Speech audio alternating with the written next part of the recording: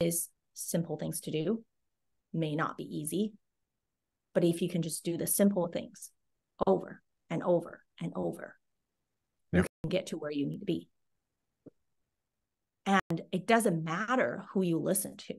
It really doesn't matter, because the principle of success, like whether it's your relationship, whether it's business, whether it's your health, whether it's anything, is the same. They don't change. The fundamentals are the same. So learn from these people. I love Napoleon Hill. It's like my Bible is Think and Grow Rich. I read that over and over. I just love I sometimes I get on my podcast. When I'm driving, I'll just listen to random podcasts, because I don't follow a lot of people. I really don't.